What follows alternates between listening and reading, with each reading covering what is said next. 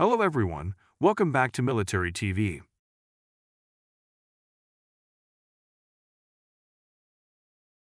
Designed by Northrop Grumman, the RQ-4 Global Hawk is a large-scale unmanned aerial vehicle utilized by the United States Air Force and Navy branches of service for long-range/high-endurance intelligence gathering, target identification, and general reconnaissance.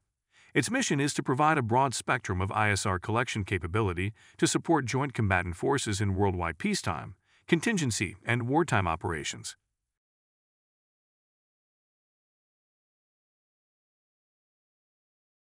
Global Hawk developed as an advanced concept technology demonstration in 1995.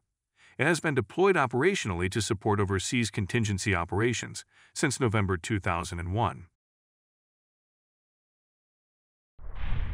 In the RQ-4 name, the R is the Department of Defense designation for reconnaissance, and Q means Unmanned Aircraft System. The 4 refers to the series of purpose-built remotely piloted aircraft systems. The Global Hawk features the most distinct form of any operational UAV today. It features an internal sensory suite provided by Raytheon and Hughes, while the aircraft itself is operated through a satellite-managed data link, which allows for full transference of information in the form of video and pictures to sources on the ground.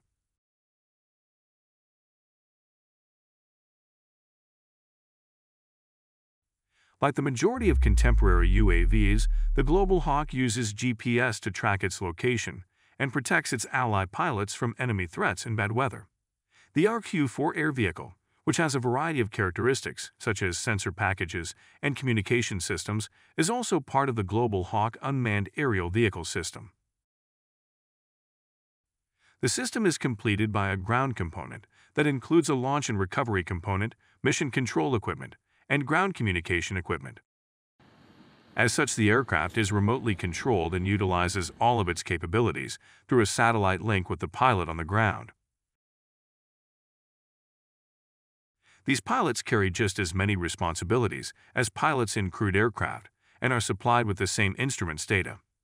Moreover, this drone is amazing that it can survey up to 40,000 square miles of terrain per day, with an area the size of South Korea, which is the longest unrefueled flight by a USAF aircraft. In addition, Global Hawk is currently fielded in 3 distinct blocks, where the 7 Block 10 aircraft were procured, but were retired in 2011. Then 3 from Block 20s have been converted to an RQ-4 communication relay configuration, carrying the battlefield airborne communication node payload. Block 30 is a multi-intelligence platform that simultaneously carries electro-optical, infrared, synthetic aperture radar, and high and low-band SIGINT sensors. Block 40 carries the Radar Technology Insertion Program, active electronically scanned array radar, which provides MTI and SAR data. Block 40 is the latest of the models which became operational in 2016, which carries a Radar Technology Insertion Program and an active electronically scanned array radar that provides even more detailed data. It is interesting to know that the RQ-4 Global Hawk Block 30 and Block 40 are the United States' largest unmanned aircraft, with a total wingspan of 130 feet. This drone is also expensive, with Block 40 costing up to $233 million. Talking about its operational history, the aircraft set its first world record while still in its development phase.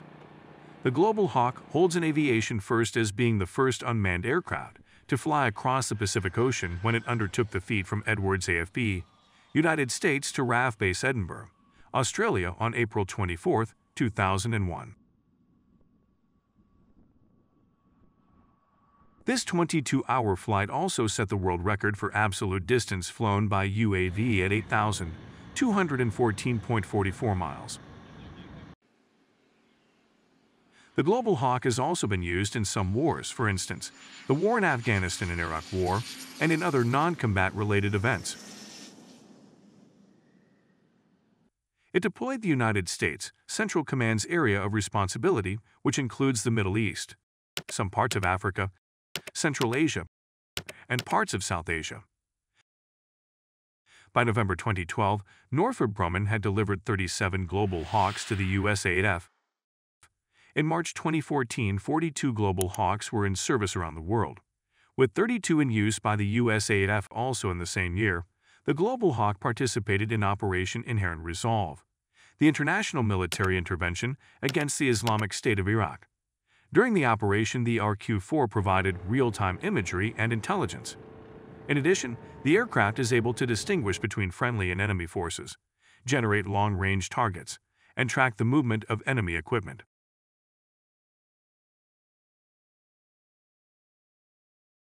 Moreover, Global Hawk also has a new application.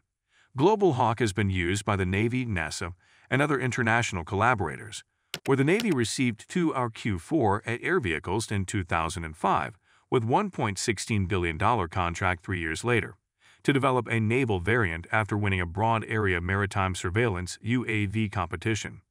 The RQ-4 then was officially named by the Navy as MQ-4C Triton in September 2010.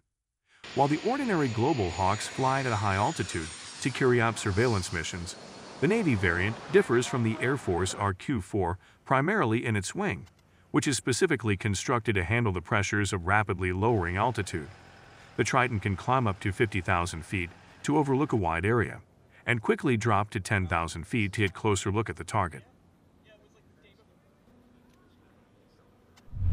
In addition, Triton flies over vast ocean and coastal regions, performs continuous maritime surveillance, conducts search-rescue missions, as well as acts as an overall complement to the Navy's Boeing P-8 Poseidon maritime patrol aircraft. As March of 2022, Global Hawk is currently operated by Japan, with its newest capability including a modernized ground station under the GSMP modernization program. A drone replacement appears to be in the early stages of development, but the project is still a secret, of which little is known. Lastly, let's talk about its replacement. On May 7, 2021, Air Force General Charles Brown, the service's Chief of Staff, spoke before the House Appropriations Committee, asking for permission to remove all 24 Global Hawk drones from the American arsenal that are part of Block 20 and Block 30. The reason is because the Global Hawk fleet is no longer survivable against modern air defenses, particularly from China. According to the Air Force's request, which it has been promoting since 2012, RQ Block 40s would be left in charge of all high-altitude surveillance activities. Congress in the United States, however, refused to allow the RQ-4 to be retired until Secretary of Defense Lloyd Austin could certify that the replacement drone will be more cost-effective than the RQ-4 and that the divestment of the older drones won't interfere with combatant command's ability to carry out their missions.